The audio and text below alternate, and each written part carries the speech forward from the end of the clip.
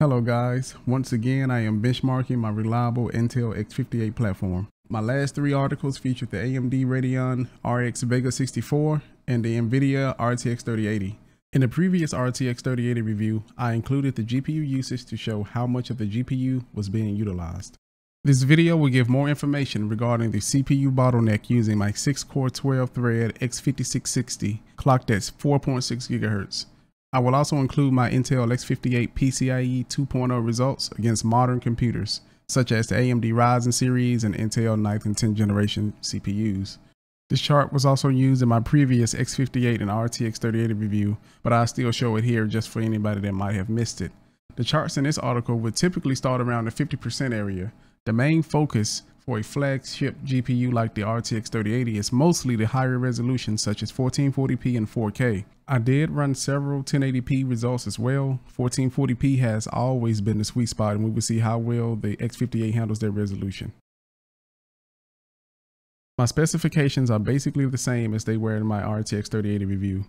I also rolled back the RTX 3080 GeForce drivers to 461.09 so that the information in this video can be compared to my RTX 3080 review. My CPU is still overclocked at 4.6. The DRAM is still running at 1600 MHz with the same timings, so everything is pretty much the same as it was before. That way we can have a direct comparison with my other RTX 3080 review.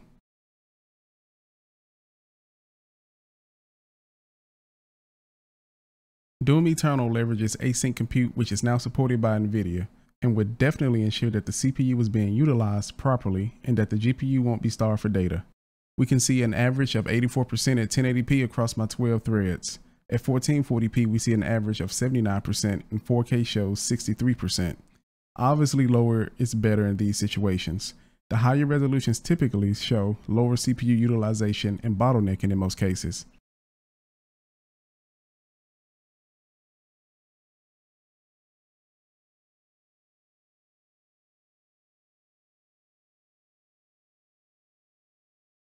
In Apex Legends, the average was 78% with the minimum being only 38%. I only ran Apex at 4K.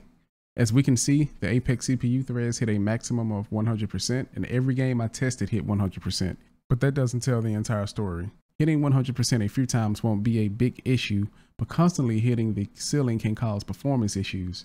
Certain events in a game would definitely push the X5660 12 threads to the max.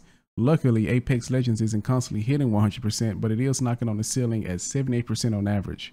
Shortly, we will see a few games that are nearly 100% bottlenecked at higher resolutions.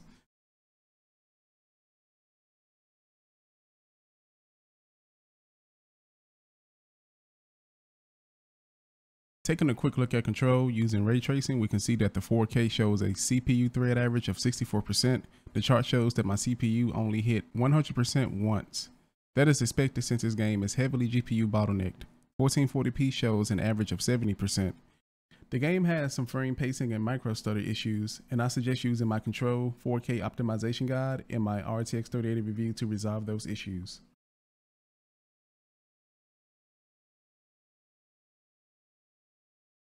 DMC5 uses the awesome RE engine, which is also used in Resident Evil 2. This is one of the few games that brings the X58 platform to its knees. Yet the X58 and the X5660 still pumps out as many frames as possible. 1440p brings 148 frames per second on average, while 4K pumps out 139 frames on average. Looking at the 1440p results, we can see a whopping average of 95% for the CPU thread usage, pushing the X5660 to its limits. Typically, we will see the CPU thread utilization drop quite a bit when the GPU becomes more of a bottleneck, but not in DMC5. At 4K, the CPU utilization is still hitting 92%. Unlike the previous games we have seen so far, you would definitely be hitting 100% a lot in this title. However, you will not notice any performance issues. The gaming experience would be top notch and should not be affected due to the high frames. So while we are hitting a 100% ceiling, you have nothing to worry about in this game as far as performance goes.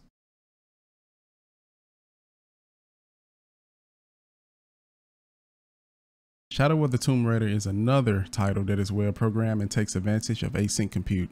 1080p averages 77%, while 1440p shows 69%, and 4K only hits 53% on average. Lower resolutions definitely reveal some bottlenecking issues.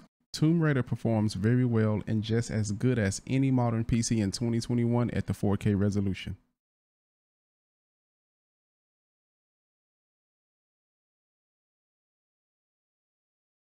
Resident Evil 2 runs on the RE engine and it runs great. Earlier we saw this engine push the 12-thread X5660 near its max performance in Devil May Cry 5. Resident Evil 2 uses an older version of the RE engine, but it still runs great on the X58 platform. 1440p pushes the X5660 to 80% on average, and 4K lowers that average to only 67%. However, there is still a slight CPU bottleneck at 4K, so what you see is what you get in this game at 4K. With the lower average at 4K, overclocking the GPU won't necessarily bring more frames due to the X5660 being pushed hard with the RE engine. Here is a complete list of the games that I have tested with the RTX 3080 with my X5660 CPU. This chart contains the average, minimum, and maximum CPU utilization across 12 threads. The main focus was 4K and 1440p. You can see that the CPU utilization gets better as the bottleneck issues are pushed towards the GPU. Focusing on the 4K performance, we can see that the X58 still has plenty of performance left depending on the game engine. Even with the legacy PCIe 2.0 slots, we see at 4K the X58 platform can handle this GPU with ease. Going above 4K should not be a problem, but I will be testing this in the future as more powerful GPUs are released. Lower resolutions perform fine, but they would stretch the CPU and hit a hard bottleneck. This bottleneck would not be noticeable outside of benchmark charts from my experience.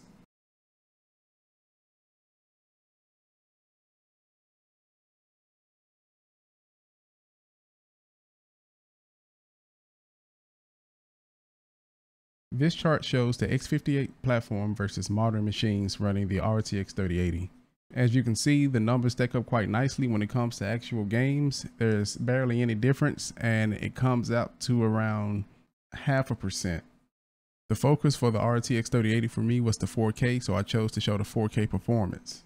So basically you can see the performance is on par with any of the modern systems. There is not a huge difference when it comes to actual gaming. Be sure to check the article for more information. Over the years, I have shown how viable the X58 platform can be. I'm still amazed at how well the X58 platform handles certain workloads I throw at it. Intel definitely did a great job with this architecture many years ago. Currently, I am still gaming with no problems on the platform. We really shouldn't focus too much on the minimum percentage because that's normally doing loading screens and very light workloads. The average is what matters the most, and the max also means a lot depending on how many times the CPU becomes bottlenecked. These performance issues will not be noticeable outside of benchmarking charts. When you are actually playing the games, you will not notice performance bottlenecking issues such as micro stutters and so on. Although this is an in-depth look at the data, the gameplay was top-notch regardless of the bottlenecking issues we faced at lower resolutions. So now we have reached the end of my video.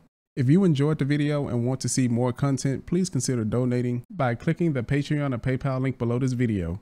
Feel free to leave a comment below and let me know what you guys think as well. Thanks for watching.